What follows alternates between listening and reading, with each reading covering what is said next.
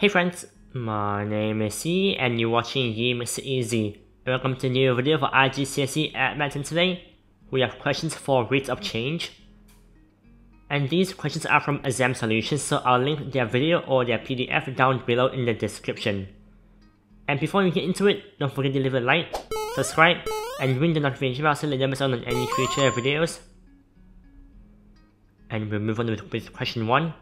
A vase with a circular cross-section is shown in figure 2, right here, and the water is flowing into the vase. And when the depth of the water is HCm, this one right here, the volume of the water with represented as VCm cubed is given by this equation right here. And the water flows into the vase at a constant rate of 80 pi cm cubed per second. Find the rate of change of the depth of the water in cm per second when the height, or like the depth, is 6 cm. So we can deduce some information from the question. So this one right here is quite important. The water flows into the vase at a constant rate of 80 pi cm cubed per second. And we know that this unit right here, this unit, cm cubed, it represents the volume. And we also know that because the water flows into the vase, so we know that the volume with respect to time, dv over dt, will be equal to 80 pi and like cm cubed per second.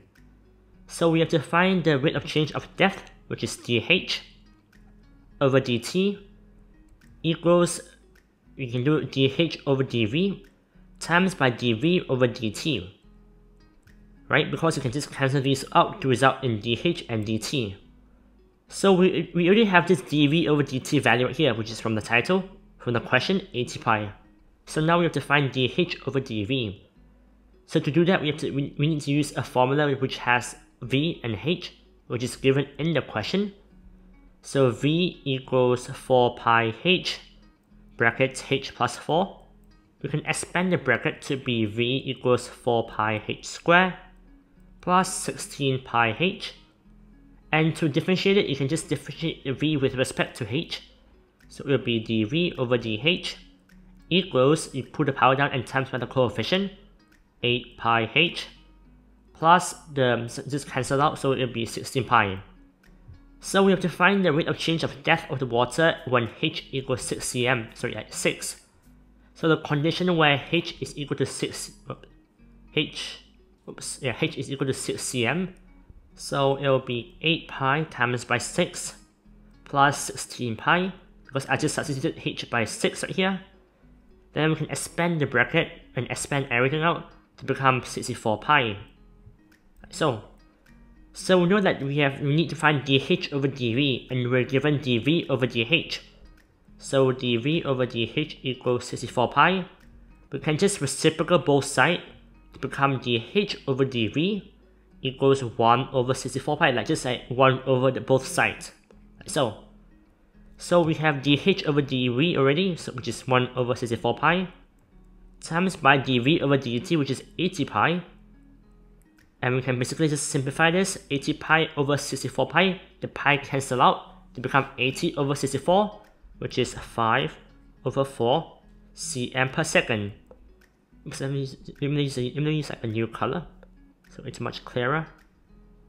So it will be 5 over 4 cm per second. And the reason why we use cm, not cm cubed or cm squared, is because we're finding the depth of the water, which is measured in cm, like so. And question 2.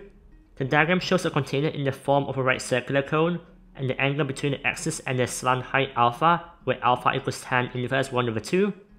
And like initially it's empty, then the liquid is added at a rate of 14 cm cubed per minute.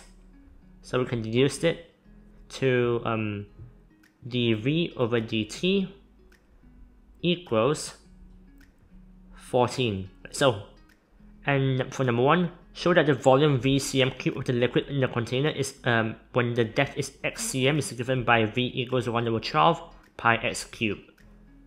So we can just notice this part right here first. So let me just draw the triangle. It'll be like this, alpha and x cm. And we know that this we are given the value of alpha right here. So alpha equals tan inverse 1 over 2. And we know that tan is equal to opposite over adjacent. And we know that this is opposite and this is adjacent. And from the formula, we know that opposite is 1 and adjacent is 2. So from here we can deduce that x is equal to 2, and basically x is the same as height in the volume of a cone formula, so x equals 2, which is equal to height. So we have the radius too, like the r, which is this part here, this part. So we can notice that the radius is half the value of x. So we could set r, the radius, as 1, which is what we're given, equals x over 2, which is 1. So now we have what h and r represent in the context of this cone right here, right circular cone. We can substitute into the equation. So let me just prove 1 right here, 1. So we know the volume is v equals 1/3 pi. R in this case is is x over 2 square times by h, which is just x, like so. We can expand the bracket to be 1 over 3 pi x squared over 4 times by x, and we can, let me just rub this out right here. We can notice that we can times this 1 over 3 by 1 over 4 to result in 1 over 12. Let me just use a new color, which will result in 1 over 12, and the pi just remains as pi. So 1 over 12 pi x cubed, because there's a x squared and x and times together to get x cubed, and we've proved this. So QED. So for number 2, find the rate of change at which the depth of the liquid is increasing at the instant when the depth is 8 cm. So give your answers in cm per minute correct to 2 decimal place. So we're trying to find the depth, the rate of change of depth, which is x. So we can find dx over dt, and we can find it by doing dx over dv, like so, times by dv over dt. Because remember, we're given dv over dt right here on top here. So we have to find dx over dv when the depth is 8 cm. So we're already given this formula, right? So so v equals 1 over 12 pi x cubed. So that means dv over dx, to differentiate v with respect to x, would be 1 over 4 pi x squared. So, and the condition where the depth is 8 cm, so x has to be 8 cm. Expand everything out, like 1 over 4 times 8 squared times by pi, you will get 16 pi. This is in that cm cubed per second.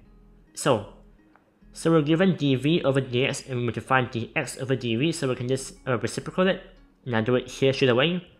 So dx over dt will be equal to dx over dv, which is 1 over 16 pi, because we know dv over dx is 16 pi, times by dv over dt, and as we've seen here, is 14, so times by 14.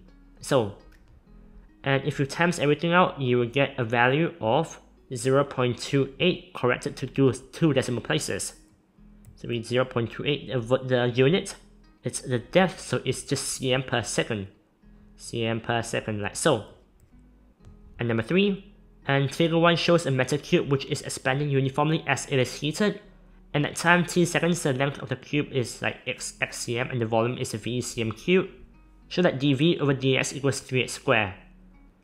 So we know this right here is related to the volume and the length. So we have a formula for the cube. Remember, it will be v equals x cubed, because it's just quite straightforward, like x times x times x. Therefore, if you differentiate v with respect to x dv over dx, you just put the power down, x and the power minus 1, and that's how to prove it. It's quite simple. QED. Number 2, given that the volume is increasing at a constant rate of 0.048 cm cubed per second, find dx over dt when the x, or like the side length or the length, is equal to 8. So number 2, it will be dx over dt, it will be equal to dx over dv times by dv over dt. So, right? And we know that dv over dx is 3x cubed, sorry, 3x squared. So we have to find when x is equal to 8. So 3 times 8 squared will be equal to, let me just put my calculator, 3 times 8 squared will be equal to 192, right? 192. And this will be the value when it's dv over dx when x is equal to 8. But in this case, number 2, we have to find dx over dv, which is just reciprocate it. So since dv over dx is equal to 192, dx over dv is the reciprocal of it, which will be 1 over 192. And times by dv over dt, which is given 0.048. So now you just times 1 over 192 by 0.048, which will get you an answer of 2.4 times 10 to the power of minus 4, 2.5 times 10 to the power of minus 4 cm per second, like so.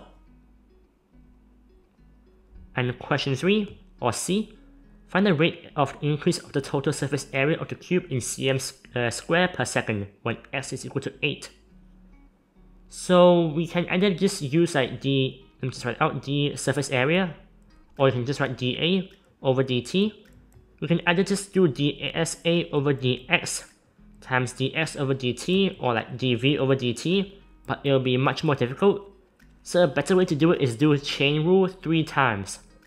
So it'll be dSA over dv times, dSA over dx times dx over dv times dv over dt, because we know that this part is given in part B. So we just have to find this part right here. So we know that surface area is equal to x times x will be equal to x squared, and it's 6 times, so it'll be 6x squared. Therefore dSA over dx will be equal to 12x. And when x is equal to 8 cm, or 8, 12 times by 8 will be equal to 96. So 96.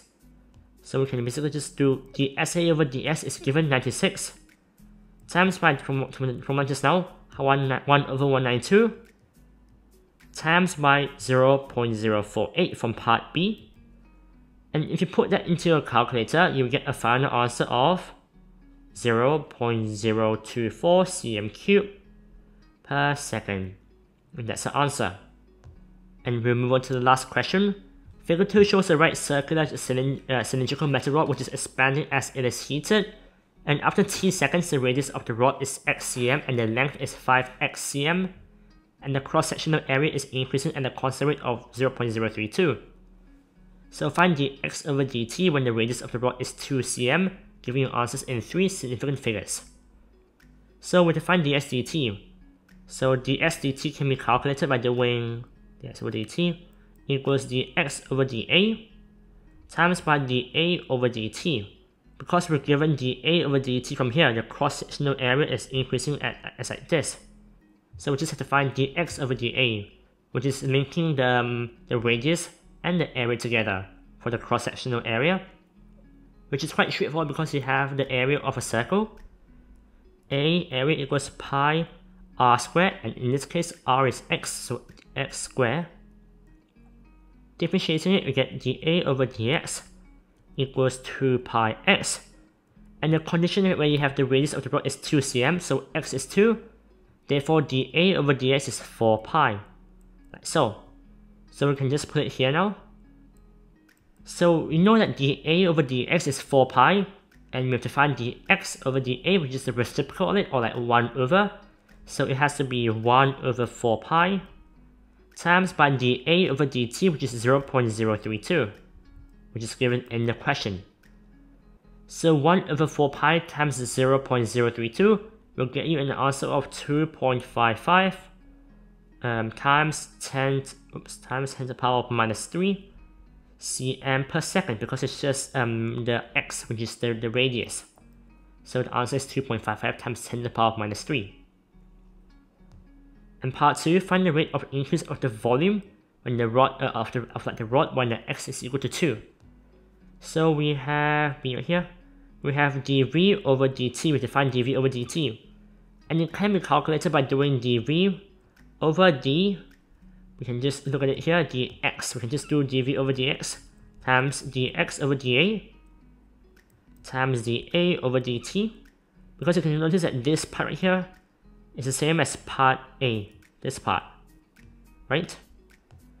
So we just have to find dv over dx, which is the area. So we know that the area is equal to the cross-sectional area times by the depth, or like the length.